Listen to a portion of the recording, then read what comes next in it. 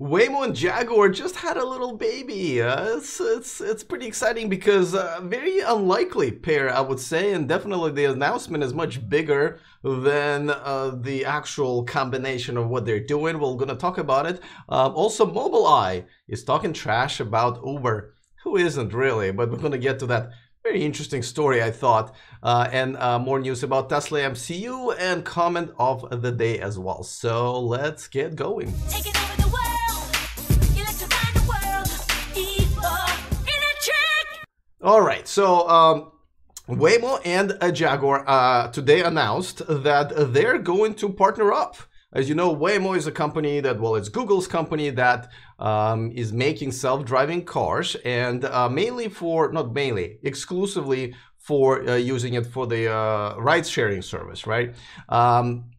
Now, they've been pretty successful. They're considered to be the best self-driving technology out there right now.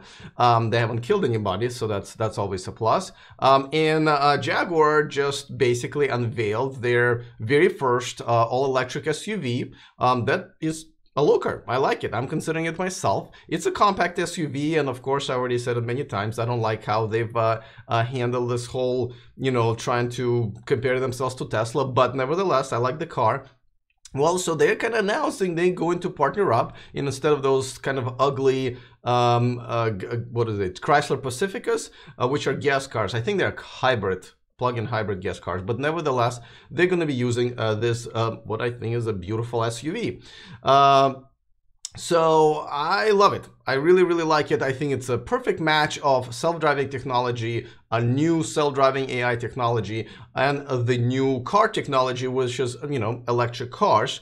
It's a luxury SUV, right? So you'll be riding in luxury. The only thing, it's not as big, obviously, as Chrysler Pacifica. So that might be a bit of a concern, especially if you're riding with kids or if you have a larger party. I believe Chrysler Pacifica was able to accommodate that. Now, they're not erasing their whole Chrysler Pacifica fleet, so I'm assuming it's going to be a good alternative. But one thing I do have to mention is that they've announced that they're going to, over the next few years, Waymo is going to get 20,000 of these babies. Now, that raises a question. Are they really going to ramp up production to a lot of these? Or are they going to take a big chunk out of the reservation list that they have and the interest that they have and give it to Waymo, which will slow down the, you know, people going through their reservations and so forth. Now, I'm assuming it's a good problem to have, but nevertheless, for those of us who might be interested in buying one, this is definitely not something that we want to hear. Nevertheless, I think this is a pretty cool story. I think this is definitely best of luck with them to them. And it's been bothering me for a while that all this car sharing services are not always using the electric cars. As a matter of fact, most of the time they are not. Can you buy this as an option for your IPace as a basic flash cube in the chat room? No, this is, you know, this is just going to be exclusively for Waymo, exclusively for ride sharing. As you know, Jaguar doesn't really have really amazing self-driving features or anything like that. So this is going to be sort of just made for Waymo. Did anybody see their commercial for the IPace? It was very good. Yes, I really like the commercial. It's pretty cool, and there's a lot of YouTube stuff there for IPace that I really like. All right, before we move on to the next self-driving story, let me remind you that this video is sponsored by Evernex, and so is the channel. If you're shopping for Tesla aftermarket accessories, including the Model 3, this is the place to go. You can go in the description of this video to see a discount code if you want to save a few bucks. They've created it specifically for our community here. And by the way, if you are watching this for the first time, please do join this community by clicking the subscribe button. All right, let's move on to another interesting story. So Mobileye, as you know, Mobileye was the original partner for Tesla to create the Autopilot 1.0. Then they had a little breakup, but Mobileye continued doing this technologies for many other companies, including their hardware now is in the new Nissan Leaf. And they were also bought out by Intel last year. Well, I like this, I have to say. They decided that they're gonna take the footage, the grainy, dark, altered footage that we see from Uber and run through their software. And they said, guess what?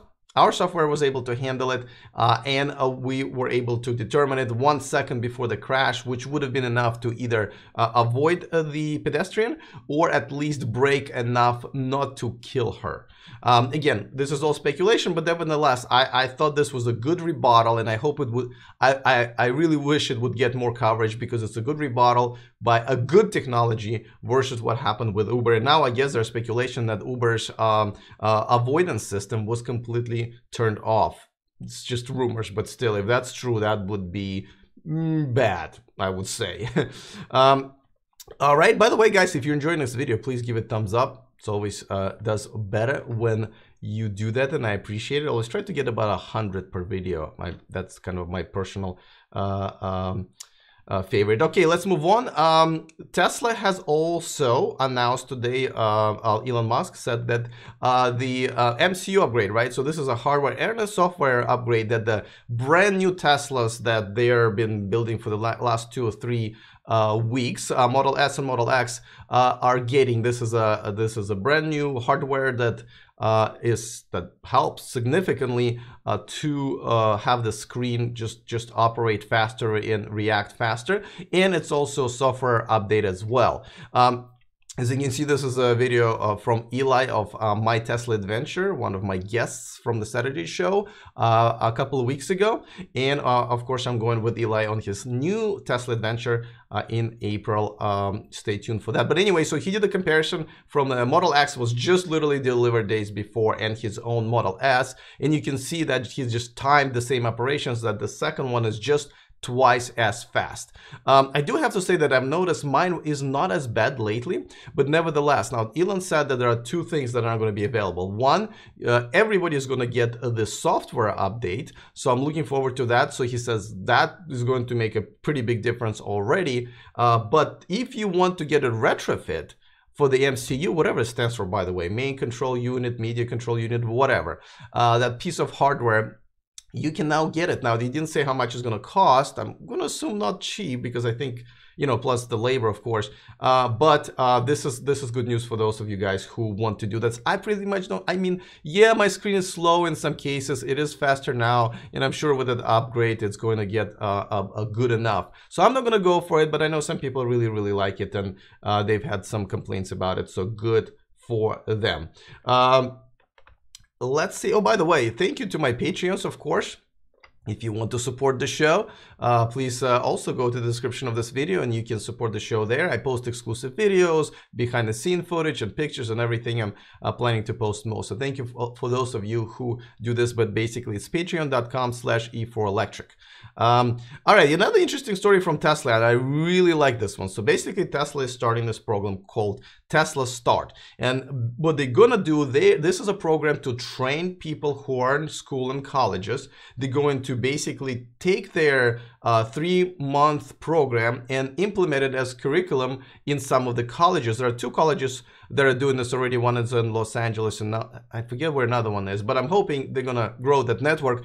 So basically, you would get, from what I understand, you would get credit as a student when you're, you know, taking these classes, and then after you complete this program, you are going to obviously be wanted by Tesla. That's kind of basically harvesting its own future mechanics and service people. So I think this is great news. I hope they partner up with more colleges. There are only 2 right now, but again, I'm sure it's going to grow.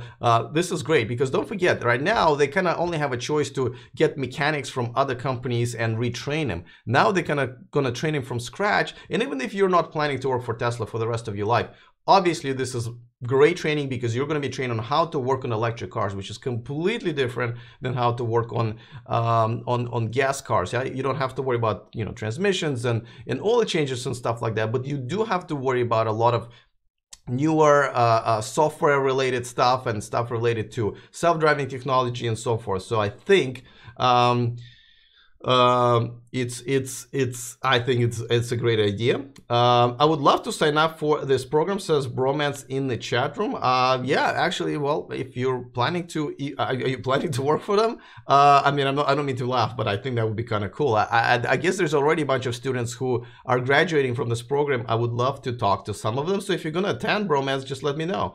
Would love to hear about your experience. By the way, this coming Saturday, my interview is going to be with Roger Atkins, so tune in for that. He's a vlogger on LinkedIn and a consultant for a lot of big brands, so we're going to have a really good conversation all the way from the UK. Twice in a row, I have someone from the UK. Last week it was James Cook, and that was a really, really cool conversation. I really enjoyed it. It's on my channel, so check it out.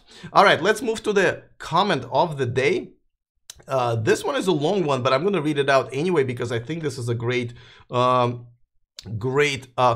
And of course, this has to do with the fatal accident that Uber had the other day.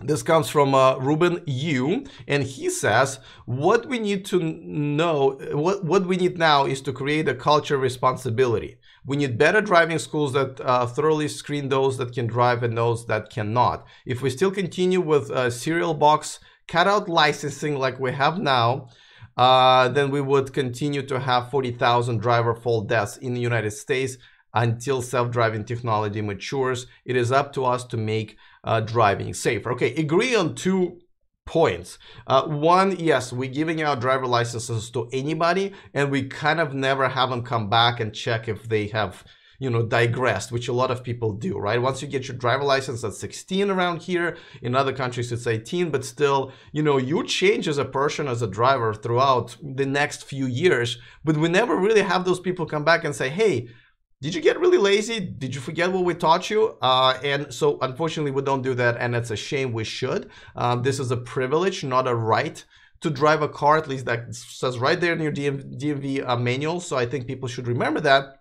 And yes, personal responsibility is not something that we're good at here at the United States. I hope we would do more of that. I got a lot of slack for calling out the pedestrian for not looking both ways and not being scared of the car. And again, it's probably not her fault. It's a fault of us as a community that we just kind of allow this whole pedestrian have a right of way. You don't have to worry about it kind of a mentality. I hope it changes. But at the same time, you know, the help is coming. The self-driving technology is going to be here very soon, definitely in the next 10 years, giving it some real, you know, room for error there. And we hopefully won't deal with this that much longer. Over 1 million people die worldwide in car accidents, and 40,000 of them are here in the United States. So I fully agree with this comment, and we should talk more about that. All right, guys, this has been fun. I don't forget that we do this. I do this every day. Oh, I'm now having problems with my graphics. Well, I won't be able to do this, but join me tomorrow. It's a 11 o'clock start as usual. Don't forget, on Saturday I do interviews that are usually with other YouTubers or industry. Oh, there you go. I finally got the traffic. Or industry big guns, hopefully. And I'm going to have some people from different brands, so I'm going to enjoy that for sure. Sorry, I was just looking for my graphics, but here it is. Anyway, guys, thanks for hanging out with me. Please put the comments in the comment section. Check out my Patreon in the description. Other than that, see you tomorrow, and remember to stay charged.